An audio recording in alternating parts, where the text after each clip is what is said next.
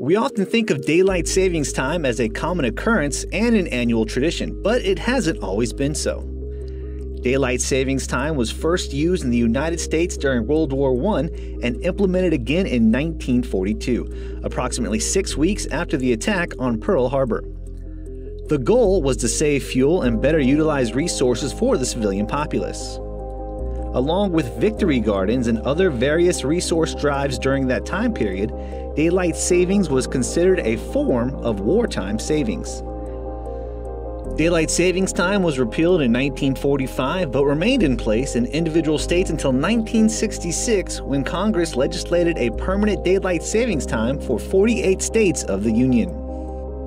We explain the time change. This is Ben.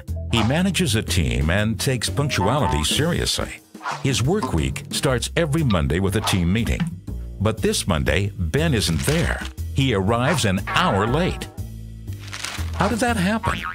Ben forgot about the time change. He wonders why there is such a thing in the first place. On the internet, Ben finds out that the entire calendar and timekeeping system is based on the sun's position. As the Earth moves around the sun, its orbit is not a perfect circle, but an oval-shaped ellipse. So our distance from the sun varies throughout the year.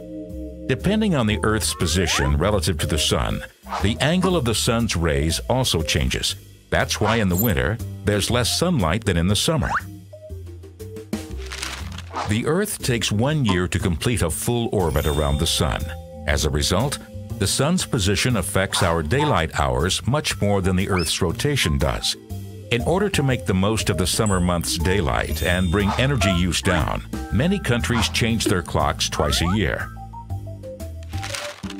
In Europe, the switch to daylight saving time, or summertime, happens on the last Sunday in March. So that night at 2 a.m., Ben moves his clocks 1 hour ahead to 3 a.m. Standard or winter time starts on the last Sunday in October. So at 3 a.m., Ben will move his clocks 1 hour back. Spring ahead, fall behind. In the United States, the time change happens on the second Sunday in March and the first Sunday in November. However, large parts of Asia and Africa don't change their clocks at all. So across the world, there isn't one unified rule. But the time change also has critics. Doctors point to sleeping disruptions, farmers complain of reduced revenue, and scholars question the claims of energy savings. When the next time change rolls around, Ben will now be perfectly prepared. But as for the team meeting, to be safe, he'll reschedule it for another day of the week. And how do you remember to change the clocks?